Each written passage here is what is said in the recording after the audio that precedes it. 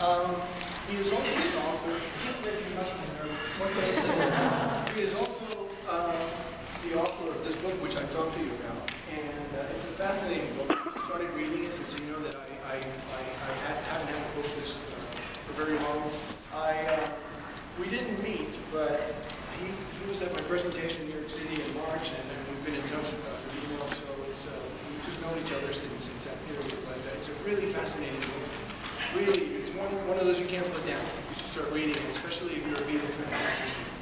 But anyway, he has a great presentation. I'm not going to take more time from it. If you can help me welcome Mr. Grelsamer.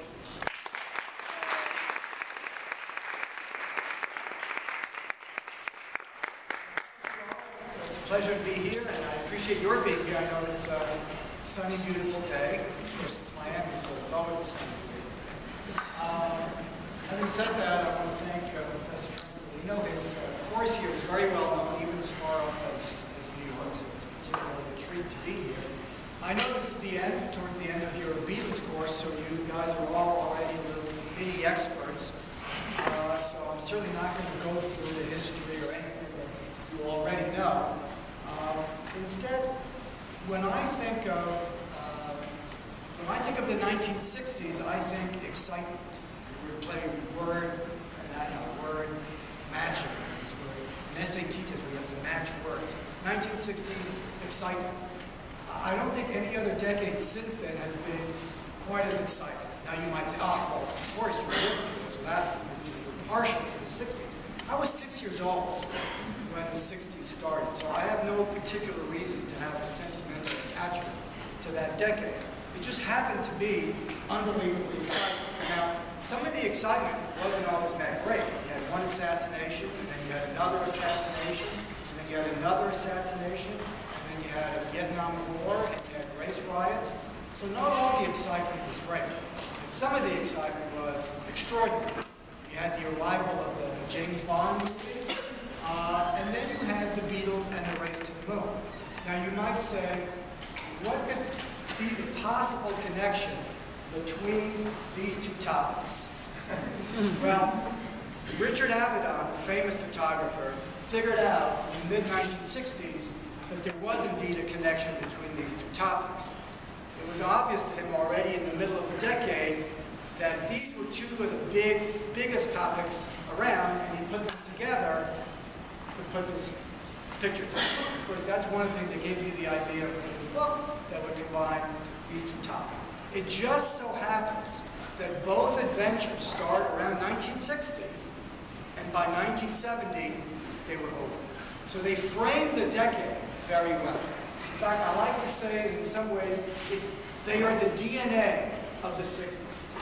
Two adventurous threads continuously intertwined from 1960 to 1970. It's hard to imagine today, but once upon a time, everybody on that picture was a household name. Now, of course, you know John, Paul, George, and Ringo at the bottom. I'm guessing you don't know any of the guys above. In fact, I'm guessing many of you can't name a single astronaut from the Mercury, Gemini, Apollo days, except maybe one. Buzz Aldrin. Why? Because he was on Dancing with the Stars. Other than that, all these other guys, it's the Doppler effect of history. With time, everything becomes less and less important. So just how famous do you have to be remembered X years down the road? Every person on that top picture, John Glenn, Gus Grissom, Alan Shepard, these were all names that would roll off the top of your tongue if you lived at that time. Why? Because these were our knights in shining armor who were going to go fight the Soviet dragon in outer space. These were the designated heroes. Even before they went up, as soon as they were introduced to the press, there was standing room only. Everybody got up and they got a standing ovation. They hadn't done anything yet. They had just been chosen as the Mercury 7 to be our astronauts. Even this guy was a household name. Anybody know who that is? Can you read that? Yuri Gagarin. Anybody know who that was? The orbit of the Earth. First guy in space. This month is the 50th anniversary of the first man in space. The Americans could have been the first in space, but American doctors, those doctors, were worried about what the effects of space would have on human beings. And they were nervous that guys could maybe die if they went. They wanted to send many, many, many monkeys. Well, one guy even joked that they should move the NASA program to Africa if they were going to send so many monkeys. But the fact is, Yuri Gagarin turned out to be the monkey. Because he went up, he went around the Earth, he survived. 1 month later, the Americans went. But Yuri Gagarin was to Americans what Derek Jeter is to Red Sox fans. He's respected, but nobody wants him. It's really amazing to me how 40, 50 years later, you find Beatles songs everywhere around you. Now, of course, you have to be somewhat familiar with Beatles songs to pick up on them. But once you know the Beatles songs, they are absolutely everywhere. You can go out today to the grocery store and pick up a box of Strawberry Fields. If you read Time magazine, you can get back. You can also get back. This is on Amazon. Anytime there's a Bach, Beethoven, Mozart, don't be surprised to find this. I've just picked a few.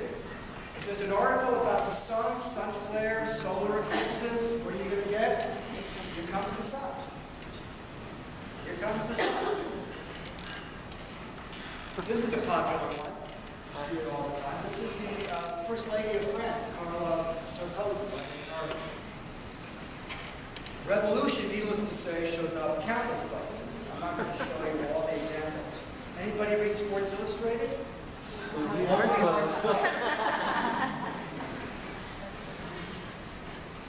Lucy in the Sky with Diamonds is a favorite. Okay?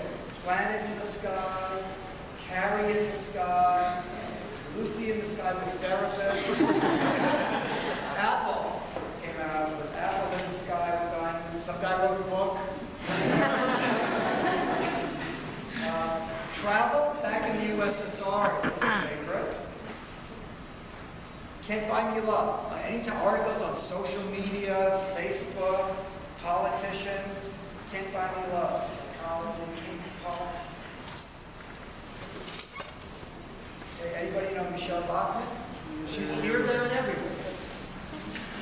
What album? That could be on the test. Better brush up on that. Anybody read Time magazine? This was just a few months ago, the Wiki was. Anybody recognize this song? You do if you have Rock Band. A Day in the Life is very popular. It usually doesn't say a day in the life the way it does here. Instead, it says, I read the news today. Or, read the news today, oh boy.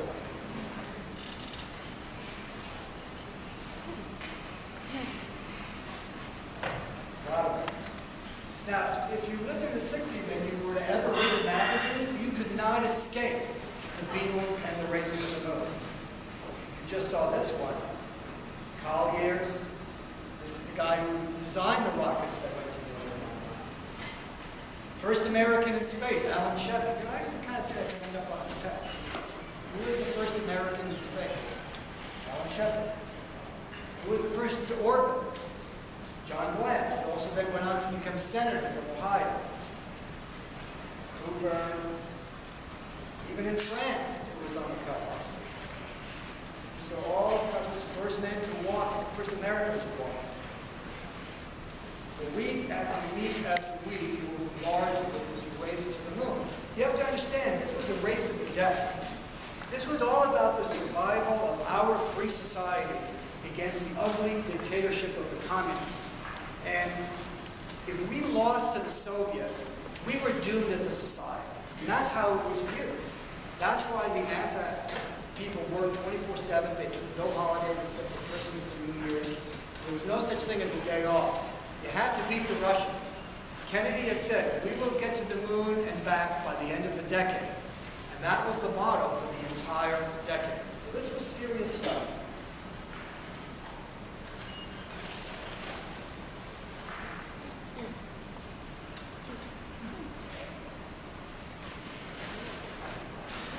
So, what I'd like to to do, since you already know all the major facts about the Beatles, I'm going to do sort of a Letterman type thing, top 10 stories. And what I'm going to do is go pick stories that have a story behind the story. So you may sort of know the story, but there's often a story behind it, which makes it even more interesting. I'm going to mix the Beatles and the Race to the Moon, sort of a little bit like in the book. So, anybody ever recognize this guy? Gus Grissom. He was the second American to go up in space. So, there is a famous story, if you read The Right Stuff or if you saw the movie The Right Stuff. His space flight is a cannonball shot. He goes up in space and he comes down. And what happened when he splashed down? Anybody see the movie? The hatch opens unexpectedly. Water starts to pour into the capsule. So what does he do? He has to jump out because the capsule is sinking. The hatch wasn't supposed to open like that. So the helicopter is hovering above, ready to pick up the capsule with Grissom in it. Grissom's not in the capsule. Grissom has just jumped out. Well, the capsule is filling with water, so it becomes heavier and heavier. The helicopter grabs the capsule, but the capsule is sinking because it's getting so heavy. So the helicopter guys, the pilots, they turn on the power to the max, and little by little they're able to lift this capsule out of the water. What happens once it's out of the water? It's not buoyant anymore. So now it's even heavier. So now it starts to sink again, and it's dragging the helicopter down. So all the lights go on in the cockpit of the helicopter. The wheels are in the water. The pilots realize they got to ditch the capsule. So they drop the capsule. It drops at the bottom of the ocean. And then they decide, where's Grissom? Well, Grissom, in the meantime, because of the backwash, because of the propellers, the waves are pouring into his spacesuit. Now, he's starting to weigh a ton. He can barely keep his head above the waves. He's drowning. These are not endurance athletes. These are top pilots. But these guys aren't athletes. In fact, all these guys used to smoke. So he is not in any kind of shape to be treading water with a suit full of water. Anyway, he's moments away from going under with the capsule. The guys finally see him, and they haul him out. But we came very close to having our first fatality with just our second flight. And that might have been the end of the space program right there. Because then, as now, a big chunk of Congress wanted to cut the budget, cut out NASA altogether. So you think it's bad today, or it's just bad back then? Well, we'll switch to the Beatles. Now, you all know I Want to Hold Your Hand. So the story is, it's a big hit in England, and it comes to America, and it's a big hit over here, which is an understatement. But there's a story behind the story. The fact is, the president of Capitol Records in America hated the Beatles. He didn't like the way they sounded. He didn't like the way that they looked with their ridiculous hair that made them look like the Three Stooges. And he didn't like their name. Having said that, Capitol Records had tried some rock and roll in the 50s, and they had chosen poorly, and they hadn't done it. So not only did Alan Livingston not like the Beatles, but Capitol Records hadn't done well with rock and roll. And they had just seen another band that started with the letters B-E-A, which was the Beach Boys. And the Beach Boys were local. They were from California, which is where Capitol Records were. So Capitol had its nod to the teenage market. But there were a few things that Alan Livingston couldn't ignore. He couldn't ignore these numbers. He couldn't ignore the extraordinary success that the Beatles were having in England. In a country that just had a third of the American market, the Beatles by themselves were practically selling more songs than the entire American market. And whether he liked the Beatles or not, he did care about the bottom line. And the Beatles were coming to America. They had an Ed Sullivan date on February 9, 1964. So putting all that together, Alan Livingston finally gave in. He said, okay, we'll bring I Want to Hold Your Hand to America. And of course, the rest is history. But it wasn't so easy. When they had a #1 hit in England, what was their first hit? Please Please Me. Alan Livingston wasn't interested. Now what was their second hit? From Me to You. Alan Livingston wasn't interested. What was their third hit? She Loves You. Major hit, not just in England, but throughout Europe. Alan Livingston wasn't interested. And finally, their fourth hit, I Want to Hold Your Hand, and this is the story behind the story. Now, when you study the Beatles, and especially if you're in a music department, you're going to be focused on the music. And yes, I think you can make a case for the Beatles being the greatest band ever if you just look at the music. But there's a whole other aspect to the Beatles that really has nothing to do with the music when it comes to impact. The Beatles came in with what was considered then long hair. Every guy today who likes to wear his hair a little bit on the long side owes a debt of gratitude to the Beatles. So here's the question. How many barbershops closed in the years following the Beatles' arrival in America? What would your guess be? 5%? 10%?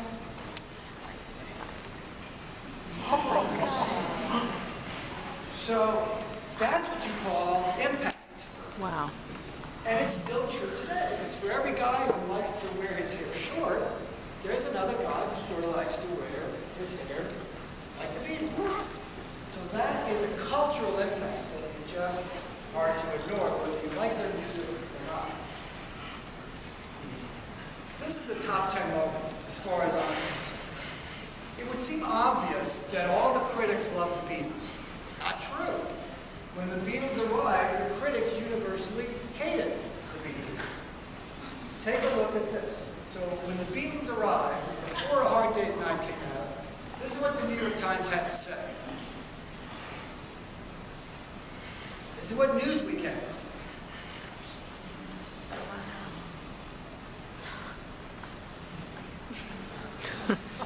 WADW in New York City, now the home of rock and roll. Not then. Then, the movie comes out. And the movie is a great success. Even the critics like it. But what I think is funny is that all the reviews start like this. You're not going to believe it. I couldn't resist. I can't believe I'm saying this, etc., etc. This is going to surprise you.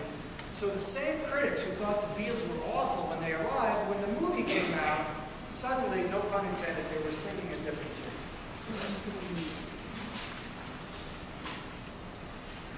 So for me, it's a top 10 moment, because that's when the critics finally came aboard and said, okay, this is not just for teenagers. These guys might be good. These guys just might be good. All right, switching back to space. The first American in space was Ed White. Now, astronauts go up all the time to the space station, so you don't think twice about it. But you can imagine the first time somebody wanted to space, people were very anxious. I mean, the thought was they're going to open the capsule and the guy's going to die. He's going to explode, he's going to die. Man isn't meant to be floating in the vacuum of space, 5,000 degrees below zero. Something bad is going to happen. So it took a lot of courage for somebody to do that. And that guy was Ed White. And he and his partner, Mick Dillon, took beautiful pictures that were broadcast all around the world. Man walks in space. That's the story. Now, behind the story, he nearly died. Not because he was in space. Anybody know why he nearly died? He couldn't get back in the capsule. Any idea why he couldn't get back in? Because he was in the vacuum of space, and his suit inflated a little more, just from the vacuum. And it made him bigger. He started to be even more of a Michelin Man. And he couldn't fit in the door of the Gemini capsule. He was going to die. It was going to be a long, lonely road back for Mick Dillon. Mick Dillon was going to have to cut the cord and let Ed White die because he couldn't get back in. And he was getting all sweaty and perspiring, and his heart rate was going up. And he could see that his life was about to end after a glorious, easy, fun-loving walk in space. So what did Ed White do? What would you do? You're floating in space, and you're going to die if you don't get back in. This was not part of the NASA script. You know, they have all these contingency plans with this, with that, with that. No one had figured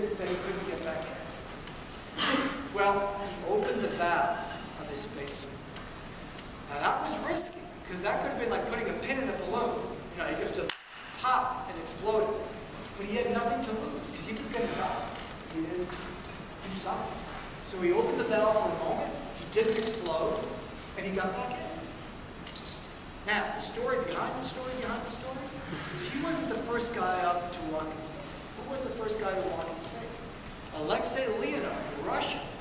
The same Russians who beat us in space, they also had the first guy to walk in space. And what problem do you think Leonov had 2 months before? Same thing. Couldn't get back in. What did Leonov do when he realized he was going to die? Opened the valve, and he got back in. Now you might say, well, how stupid was Ed White? I mean, you see what happened to Leonov. How do you let that happen to you? And when it happens to you, why don't you just open your spacesuit and stop getting so upset? So, what do you think happened? Why? The Americans and the Russians didn't talk. The Russians weren't about to tell you that Leonov had a problem. They just told you that he walked in space and that it was a tremendous success. So the Americans had no idea Leonov had that problem. Mind you, the press had a very cozy relationship with NASA, and they only told you what NASA wanted you to hear. They didn't want their funding to come. So nobody in America knew that Ed White had a problem either. They just knew he was a spectacular success. Gordon Cooper had an interesting set of flights. He was also one of the Mercury astronauts. He was the last Mercury astronaut. In fact, he was the last human being to fly by himself around the Earth. So he's going around in circles in orbit, and on his 19th orbit, you could say his 19th nervous breakdown, but that's another lecture. What happens? All the systems start to go out. Everything. So he's going to come down on his own from space without any help from NASA, just using his wristwatch and the stars for alignment and the radio. And he makes it down. He makes it down just 5 miles from where he was supposed to land, even though he had no help whatsoever. That's the story. The story behind the story is what happened to the capsule? Why did all the systems go out? Well, his flight was the first flight, one of the first flights to be long enough that NASA had to worry that the astronaut would have to pee at some point. All the other flights had been short enough that if you had to pee, you just have to hold it in. So they had a waste disposal, but it wasn't perfect, obviously, because a fine mist of urine escaped from this waste disposal. And it was like being in a shower, a very stinky shower. And the humidity from all that shorted out all the instruments on his pen. So in effect, he had peed on his instrument and it shorted the whole capsule. You didn't hear about that one, Chris. You folks know about Shea Stadium. So I'm not going to speak much about it. If ever you want to hear one of the most amazing concert performances, how many of you have ever seen this on YouTube or anything? A couple of you? Okay. So you know that the I'm Down is just a tremendous cut. It's only a minute and a half. I highly recommend you go on YouTube or whatever and check out I'm Down at Shea Stadium. Now, I love this story. This is a concert ticket. It's a concert ticket you can see, September 17th. So the story is, the Beatles were on their first American tour. They're crisscrossing the country in random order. There's no logic. It's not like they're going from east to west. They're going New York, Los Angeles, Minneapolis, Miami, all over. They have 1 day off. Well, on their 1 day off, Charles O. Finley, the owner of the then Kansas City Athletics, wants the Beatles to play in Kansas City. So the Beatles say, no, we have 1 day off. Sorry, next time. So he starts to offer them a lot of money. A lot of money. More money. More money than Frank Sinatra got. More money than Barbra Streisand got. More money than any entertainer ever got for a single performance. So the Beatles say yes. Fine. And then Charles O. Finley says, by the way, for the money I'm paying you, could you play the song Kansas City? It's a 50s song, Lieber and Stoller. It was part of the Beatles' routine when they were playing at the Cavern. So playing that song would have been no problem. Except they didn't like being told what to do. Charles and Finley had bought their day off. He wasn't about to buy their songs. So they said no. Finley said, I'll offer you, in today's dollars, I'll offer you another $1 million just to play that one song. No, I'll offer you another $2 million, $3 million, $4 million. Finally, it became obvious that the Beatles weren't going to do it. Fine. The day of the concert comes, and they play their standard 30-minute set. The crowd is delirious. And at the end, after they've taken their bow, John Lennon says, and by the way, you've been such great fans, we would like to play one more song. Paul McCartney goes, Kansas City. They played the song for free. They weren't going to be bought, but they were happy to do it for the fans. So I love that particular story, because to me, that's a top 10 moment, because it gives you a sense of the character of the people you're dealing with. Recognize these guys? You maybe recognize one of them. So the guy on the right is Neil Armstrong, the first guy to walk on the moon. The guy on the left is Dave Scott. You have a connection? What? You have a connection to Neil? Well, I went to Purdue and he's a Boilermaker. Right. You know what? A tremendous number of astronauts went to Purdue. The first guy to walk on the moon, Neil Armstrong, went to Purdue. The last guy to walk on the moon, Gene Cernan, went to Purdue. Roger Chaffee, Apollo 1, went to Purdue. There's one other guy who went to Purdue. Oh, Gus Grissom. Gus Grissom went to Purdue. So a lot of these guys went to Purdue. No question about it. The guy on the left also walked on the moon. He was the first guy to drive on the moon. He was the first guy to drive that little lunar rover on the moon. But the story behind the story is these two guys nearly didn't survive their first flight, which was Gemini 8. Their mission was to dock with a rocket in space. Now, astronauts do that all the time today, but no one had ever docked two spacecraft. And the physics of docking in space are very complicated. So these guys went up, and they were able to dock. And so the mission was a tremendous success. So this capsule is docked to this big, long rocket.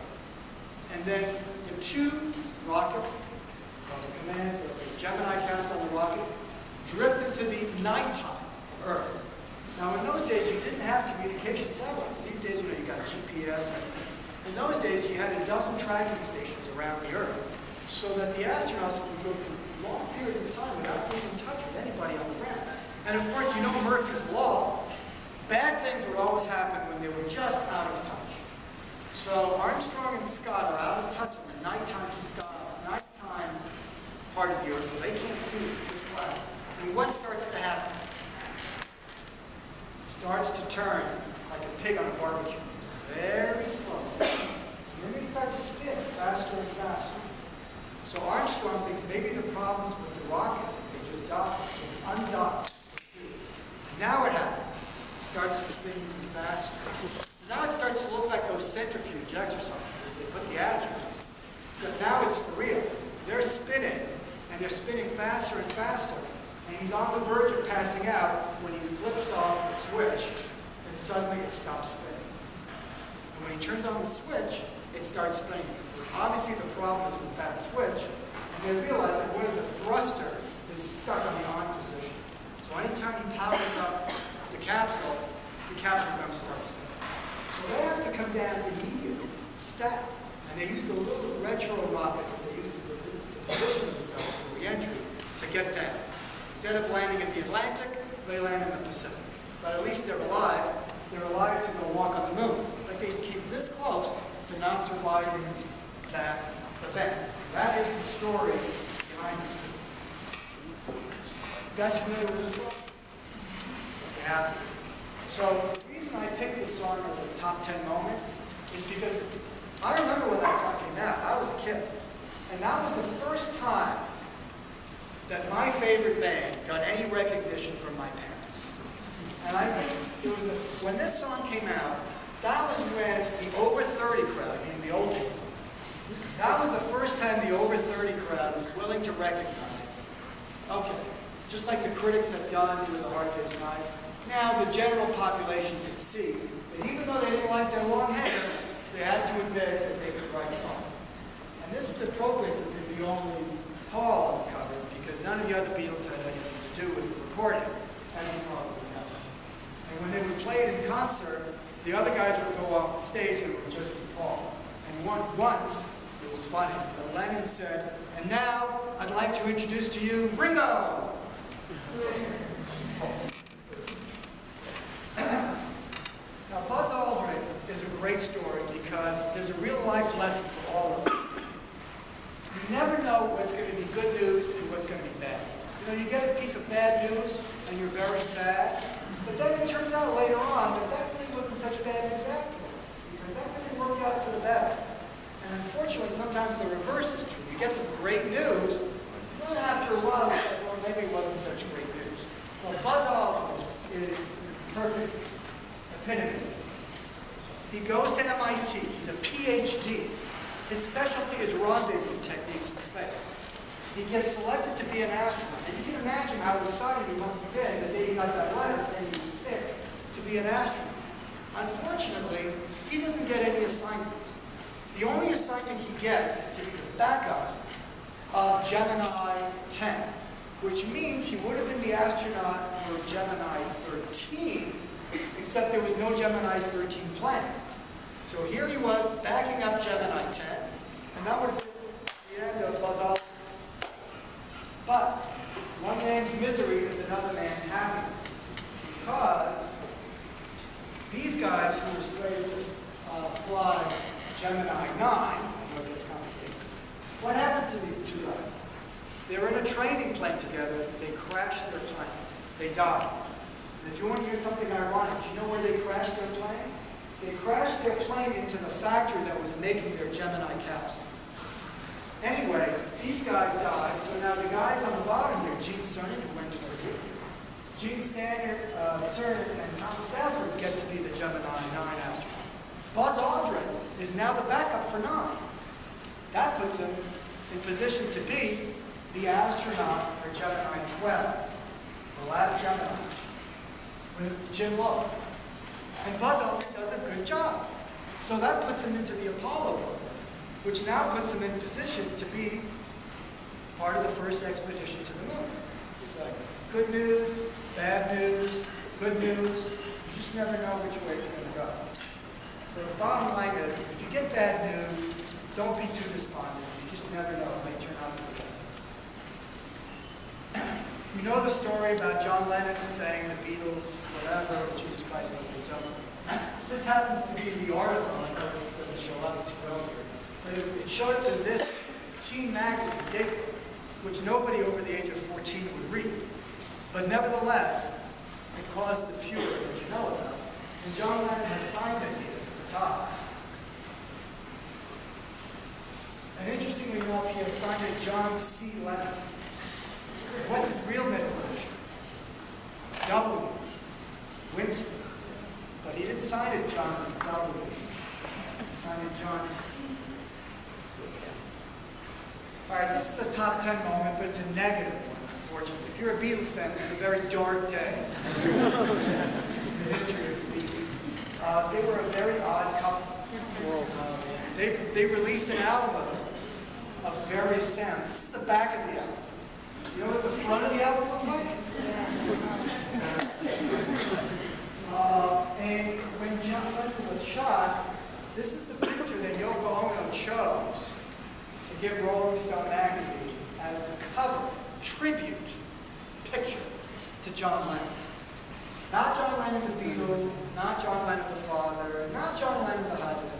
No, this. I don't think this was a very normal relationship. I mean, granted, who am I to say what's normal, right? Each to his own. But even so, if you have a bell curve, you know, and at the end of the bell curve, you're sort of not normal statistically.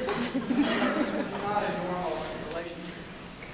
I don't think Yoko was responsible for the Beatles breaking up. I mean, they were in their late 20s. They'd been together since they were 15. It's like army buddies. It's time to just move on. But Yoko, I think, kept them from ever getting back together. All right, anybody know what happened in January '67? That was a big day. So it was a big moment. Apollo 1. So, Apollo 1. The guy on the left here is Gus Grissom, right? The guy who nearly drowned. And the guy on the right is Ed White, the first guy to walk in space who couldn't get back in the capsule. And Roger Chaffee, Purdue graduate, was a rookie, had never been in space. These guys were going to fly the first Apollo 1 mission. They were going to take the Apollo capsule around the Earth and check it out. So, and here they are. This is a funny picture because Gus Grissom is very short and Ed White is very tall. But you wouldn't know it from this picture. So he must be sitting on a very high, he must be sitting on a few phone books. This is by far the shortest of the three. Anyway, here they are in the command module, with Grissom on the right, and Ed White in the middle, and Chaffee.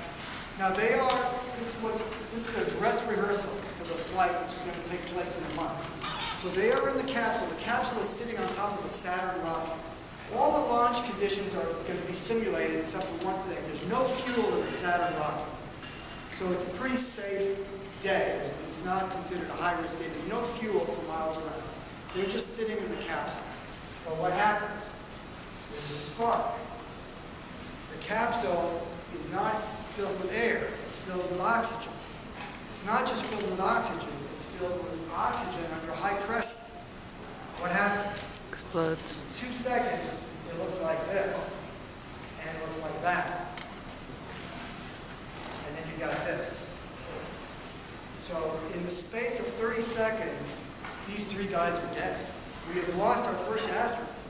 They're not even in space. It's not even a high-risk day. It's just another day of going to the office.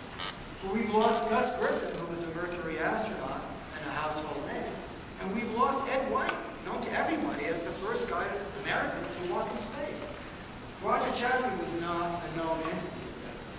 But Gus Grissom and Ed White, I mean, that's like Justin Timberlake, and, you know, I mean, these guys were household names, you know, and they were now gone. So that was a momentous day, and nobody flew in space for a year and a half. Now, if you go to the Kennedy Space Center, all you see that's left of that launch site is this, and this plaque, which is hard to read. Now imagine a civilization 1,000 years from now coming from outer space and going to the Kennedy Space Center. Do you think any of them would ever imagine what happened from just looking at this? It just looks like a slab of concrete. I mean, it is the most unimpressive thing you could ever see. And yet, on top of that sat a 36-story Saturn rocket with a capsule at the top where the three guys go. And we're cheerful, though. You all know about the Beatles going to India.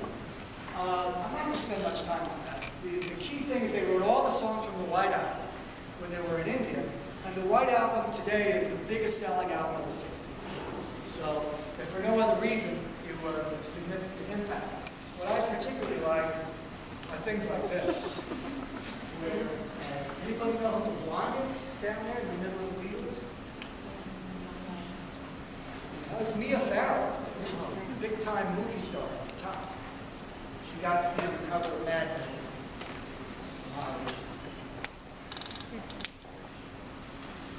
You could argue whether Apollo 8 was a bigger deal than Apollo 11 from a society's point. Apollo 11, these are the guys who first walked on the moon. What did the Apollo 8 guys do? They were the first to go to the moon, circle around. So the reason I think it's worth discussing is because, and that was the go that they got from these very understated statements. You know, NASA speak is like pilots. They talk in a very understated way. Something dramatic could be going on. You would never know it from what they're saying. You are go for TLI means you are go for translunar injection. The Apollo 8 guys were going around the Earth once to check out all the systems, and Houston was giving him the go-ahead to go into outer space. Now, this was the first time that a human being left Earth to go towards outer space. Into nothing, really. This was the ultimate quarterback bomb. Because when you think about it, the Earth is turning on itself, and the Earth is going across the sky. And the astronauts haven't hit the moon, which is itself going across the sky. And it's 250,000 miles away. So it's exactly like football. The rocket isn't going to where the moon is. The rocket is going to where they think the moon is going to be 3.5 days from now. That's what you call using, you know, your slider. in the days where people used sliders. You can imagine the math that went into that. Now, to make it worse, they didn't want to hit the moon. What happened if they hit the moon? They would land like spaghetti or lasagna. So they wanted to arrive just 60 miles ahead of the moon so as to be caught in the moon's gravity and spin around. If they got there too soon, what would happen? They would get picked up by the moon and they would still be heading out to outer space as we talk today. And again, if they got there a little too late, splat. So that was a tremendous technological achievement and philosophical when you consider that they went into outer space. That's the story. The story behind the story. Have you ever seen this picture before? It's arguably the most famous picture ever. It's the Earthrise. The Apollo 8 astronauts were the first to ever see the Earth as a round ball. Because you have to be far enough away to see Earth as a round ball. Now, you see this picture all the time. But no one had ever seen it before. No one had ever seen what could Earth look like from outer space. So the Apollo 8 astronauts are going around the moon. And suddenly, what do they see? They see the Earth. No one had ever seen the Earth before. So, as Andrew said, we went to explore the moon and we discovered the Earth. And they took this picture, which became instantly famous. They found it on stamps, it was the symbol of Earth Day. But the story behind the story is that the picture was really taken like this. Because they were going around the moon this way, so the lunar surface was vertical, and the Earth was to the left. But to make it look more like an Earthrise, the picture has since then been turned 90 degrees, so that it looks more the way we're familiar with it, which is like that. So if you look at the pictures in this book, the picture was really taken like that. You all know Apollo 11 landed for the first time on the moon. Did you know they nearly didn't take off? They were supposed to land on something flat. They landed instead in a field of boulders, what looked like a field of boulders. And they only had enough fuel to make it to their landing spot. So this is like arriving at your destination in a car, and your fuel gauge is on 0, and you realize you're not where you're supposed to be. But your fuel gauge says 0. That's a little problem, especially when you're on the moon.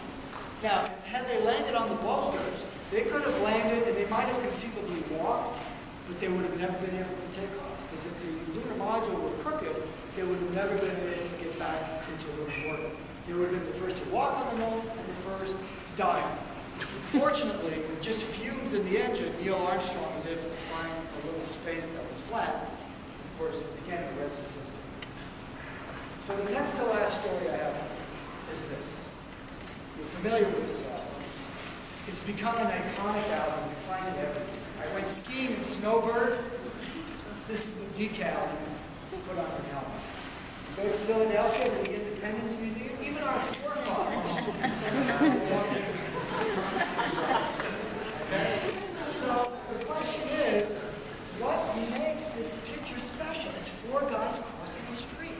I mean, this could hardly be anything more pedestrian, no pun intended, than 4 guys crossing the street. Now, when you take an art class, the teacher will explain to you why you like a picture. You might not realize why you like a picture. They'll explain the perspective. So what makes this picture special? Well, let me show you some outtakes from that day. They took about 50 pictures, and one of them stands out, which is this one. So take a look at some of the others and see why this one would have stood out. Okay? That's taken a few moments before. See this? See that? Or this? Or this? There are 50 pictures of us just walking back and forth. Only one stands out. This one stands out. If you were the photographer, or you were the Beatles looking at these pictures, why would everyone go that one? Not this one, not this one, not this one. This one. They look like they're in perfect sync. They all have, all legs are straight. Yep. To be, yep. Plus also, all the way on the left, the guy's foot, one foot is all the way up in the air, and then at the end, the guy's back foot is all the way back up. Yeah, they both down to their legs. They're all, when we say in orthopedics, they're all in the stance phase of gait. When your heel touches the ground, both your legs are straight. And that's the only picture where they are all in the stance phase of gait. Now, in the military parade, you expect that. But four guys randomly walking, you're not going to expect that. And that's why none of the pictures look like it, except for that one. And so it provides a symmetry to the picture. So the last issue, Professor Tranquilino was telling me you guys had a discussion about this.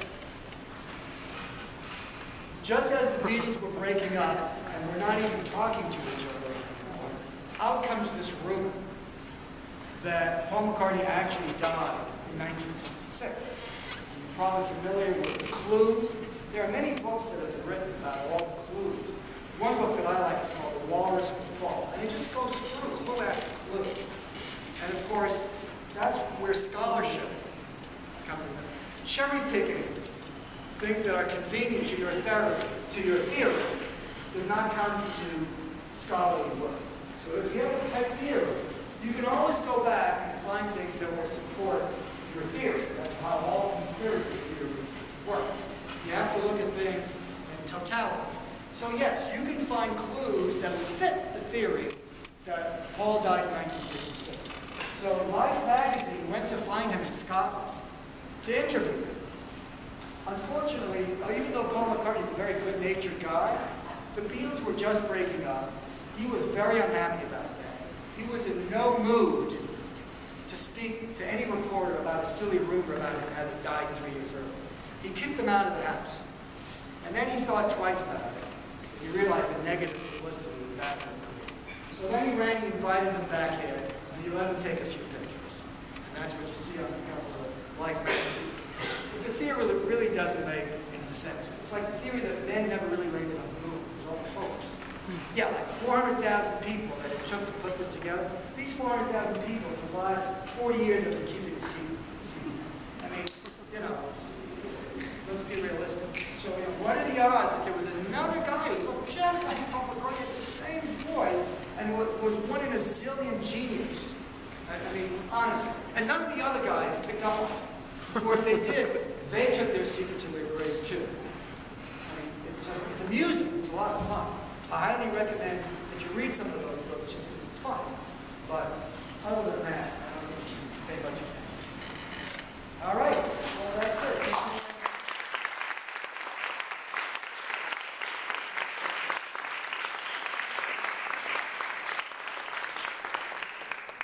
I meant to tell you this is interactive, so I forgot. But I'm happy to entertain questions, as you can imagine. So go for it. I know you're all thinking something. You don't want to be discouraged. Nobody wants to be. We're totally messed wrong way. Totally speechless. Yep. Why do you want to mix space travel with Beatles? Why did I want to mix the two? That's a good question. I like that. I'm glad you asked that. I've always had an interest in both, and I have shelves full of Beatle books and space books. So the world didn't need another Beatle book or space book. But these books are all geared to the major fan. So if you're not a major Beatles fan, or you're not a major space fan, those books have too much information. It's not going to be that interesting. But every book has a few wow moments. Huh, that's really interesting. Who knew? And so then I thought, well, it would be interesting to collect those wow moments into a book on the Beatles and a book on space. And then I thought, well, they both start in 60 and they end in 70, so why not just find a way to blend them together? And so that's what I did with the book, where there's one main character who's from the space program and one main character who's from the Beatles camp. The guy from the Beatles camp is Mal Evans. I don't know if you know Mal Evans. Mal Evans was their roadie. He was there all day long. Whenever they were in the studio, in concert, on tour, he was with them. So he knew everything there was to know about the Beatles. You see him in some of the pictures. He's a big guy. He's got black frame glasses. Anyway, so he is half the book. And then there's a narrator, a fictional narrator of NASA side, to tell the behind-the-scenes stories of NASA.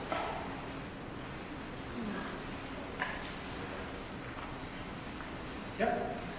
Beginning of your lecture, you said that the DNA of the 1960s was the space race and the Beatles.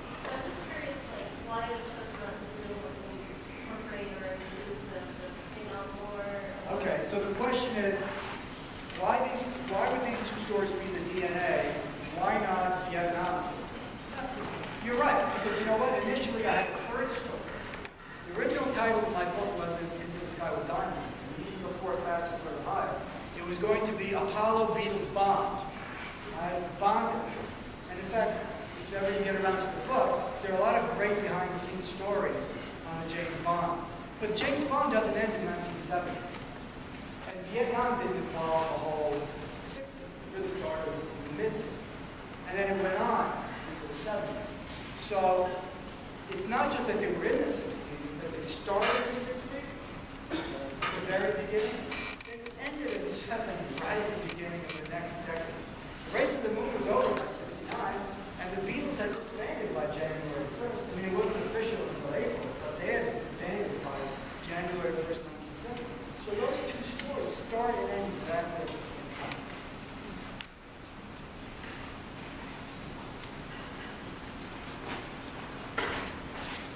I won't keep you sitting here, but if you have a question, What was the significance of your book? Noticing that the changes?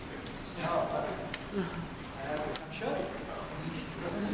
You can pass it around, but I have to pass it on.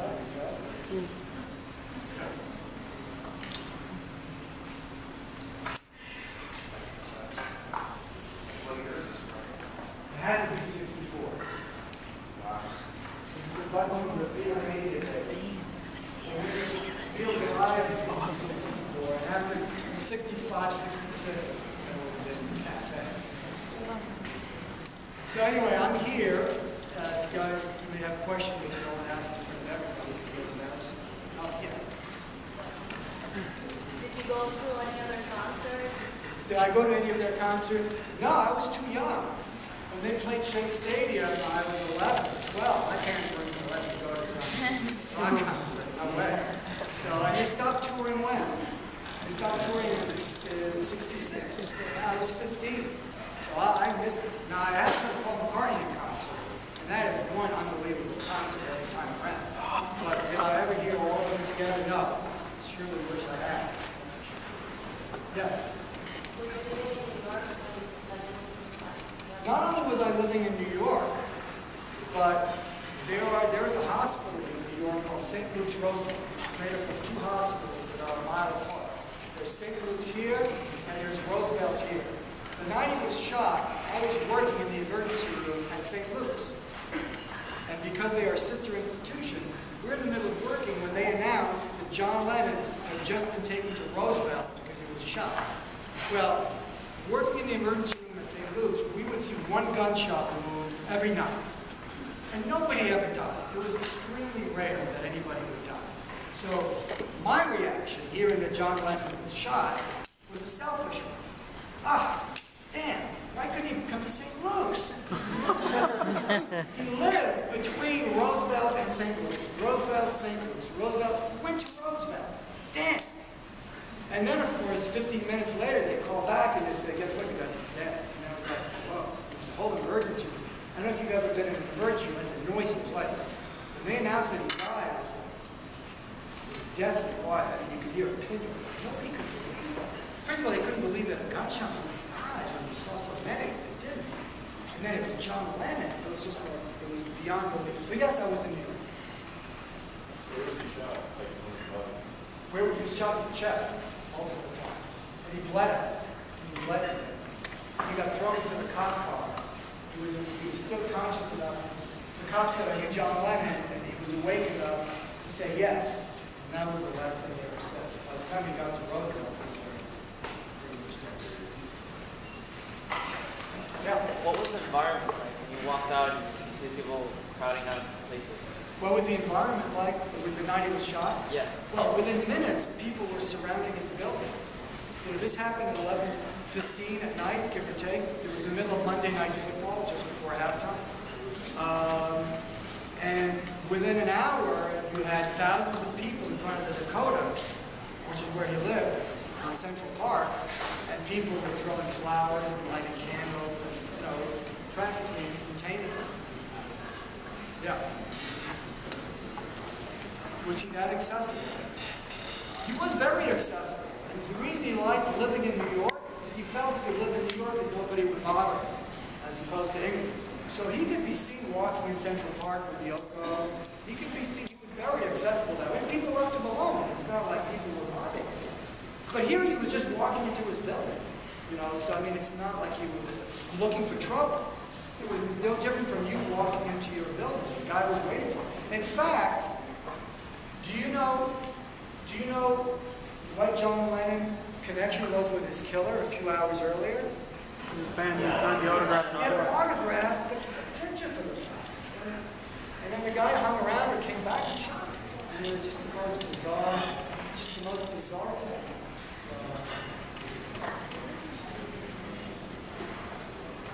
All right, I'm going to let you guys go. I'm happy to hang out. You guys